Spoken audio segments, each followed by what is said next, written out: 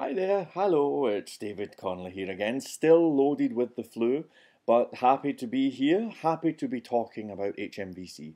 I apologise if the last video was a bit waffly, but let me just say, if you can put up with my waffle, if you follow this stuff, if you take the trip, if you can dig the vibe, please get in touch and let me know, because I have tons of work.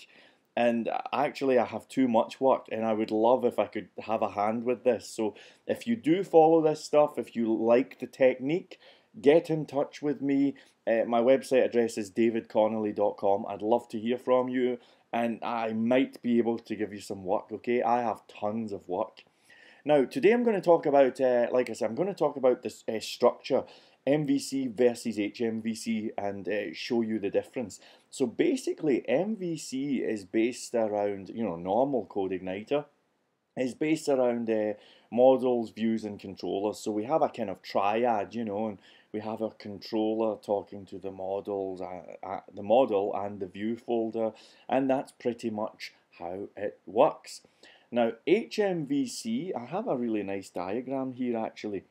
HMVC respects the vibe, but in HMVC we have lots of model view controllers. We call them triads, so they're kind of like clusters. If I bring this up here, do you like my cool diagram? On the left, we have standard MVC, so that's your three folders. If you've used Codeigniter, you'll be very familiar with that. HMVC has, as you can see on the right-hand side, clusters of MVC triads, and you can have as many as you want. The other thing that's cool about HMVC is that you can actually have controllers calling other controllers from other modules, but you can even call other modules from view files, which makes life really easy, especially if you're adding widgets. Now, it's one thing showing you a diagram, but let me show you an actual real website, and I'll show you how this works, okay? So here, for example, is a site which I've only just recently launched for someone called the Global Tattoo Network. So if I click on, let me just see, something like events, okay, which is... Actually, let's do a better. Oh, gee, this is such a bad example. Right, events. Okay, there's no events so far. Well done, Dave. But what I wanted to show you was basically this. Here is the site. Okay, I'm looking at NetBeans here. And if I go inside the application folder, it's all standard Codeigniter stuff. Look, here's the old Codeigniter controller folder. Here's the view folder. Do you see how it's kind of empty? That's because we have a new folder called modules, and inside this, look at all these wonderful folders. This is where our little MVC triads live. So events, look, here's the events stuff. Do you see that? See how it's got a folder and it's got controllers, models, views? Look, this is where it all happens. That's our views that relate to events. Now, another thing to notice is we have the events module here. In this case, it's not doing much on the site, but it would, it could be. The other thing I want to show you is from a database perspective. Here's the database for that site. You'll see that we have a table called events. Here it is, and then in this case it's an empty table, okay? But notice how the table, which is called events, links with the module, which is called events. Inside the events module, there's a controller which is called events, and inside the model is called MDL_events. So do you see how everything is linked up, everything is named nicely, everything makes sense, okay? Now the cool thing about this is you can, as you start doing this stuff, you can build more and more modules, you can build up libraries, and you can build some really cool sites, and you can probably make a few shekels. Here's a nice online shop that I built earlier on in the year.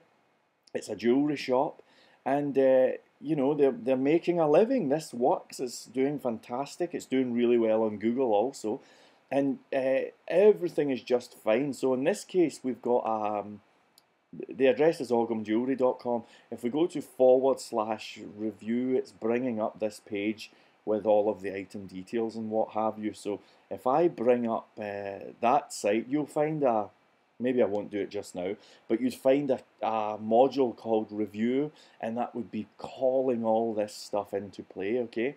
Now there's one little thing that I want to say before I end this video. It's going to be a short video. The other thing that I want to say is, when you're building something like an online shop, you'll probably have multiple tables. For example, here's the color section, so you may have a table with color options. I've picked an item with one color. Well done, Dave. Let's see if I can pick another item. Okay, let's bring this up. I don't think I'll get other colors here. I'm doing really well today, do you know that? I'm doing absolutely fantastically well, okay? Oh, Jiminy. Anyway, what I was going to show you, if I can bring something up. Right, do you see how we've got different... Did you see how we could have different colours? Let me just try again. Isn't this spectacular? Don't you just love the wonders of technology? Well, at least it gives you a chance to have a look around the stuff that I've been doing, you know. Okay, sod the colours. But you see how we've got different sizes, okay? We can at least see that, okay? And you can see that some items have different sizes, different colours, descriptions, and all of that stuff. Now those sizes, those colours, live on different MySQL tables. So you may have a table called item size. You may have a table called item colour. You may have a table called item details, etc. Right? The other piece of advice I just wanted to leave you with, when you're using HMVC, it's very tempting to take all of that stuff because it relates to items and put it in one module. I'm here to tell you that that's a mistake. What you want to do is have one module corresponding to each table, okay? So if there's a table called item size, I want you to make a module called item size, and I want it to talk to that table. If you have a table called item color, I want you to have a module called item color, and I want that module to talk to the table and do all of the cool stuff, okay? So we're separating everything out, Do that, and you will never have problems. Your site will never fall apart. The structure will be solid, other developers will understand it, and you'll probably make tons of money. Now, I don't want to be cocky, but in the past I've sold websites for up to £50,000 using these techniques. This stuff works, okay? And the cool thing about it, you know, if I just bring up the code for oh Jiminy, where on earth is it? If I just bring up the code for example, the Ogum site, here it's here. This is the code on my humble little computer. So here's our application folder, standard Codeigniter stuff. But look, here are all the modules. There's all triads in here. Here's one for the left nav, even though it doesn't have a left nav. Here's one for the login. Look, controllers, models, views. You see inside. Look, see how everything's named. Now check this out. Where do you think, imagine there was a fault with the invoice system for this website, okay? Where do you think the invoice code is? Well, here it is. Module called invoice. Look, it's right here. Imagine if there was a problem with the PayPal shopping cart. Let's imagine the PayPal shopping cart on this shop. Let's imagine that the PayPal shopping cart broke, there was a problem. How would you fix it? Well, you go right on into modules. Look, here's a PayPal module and everything's in here. Actually, there's a PayPal basket module, maybe that does something. But the point is, do you see how everything is self-contained? Do you see how everything's easy to find?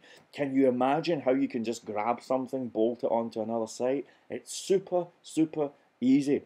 So thanks for following this video. In the next one, we're going to get our hands dirty and look at some code. We'll set it up. It's going to be awesome. Thank you very much for listening, and I'll see you soon. Bye.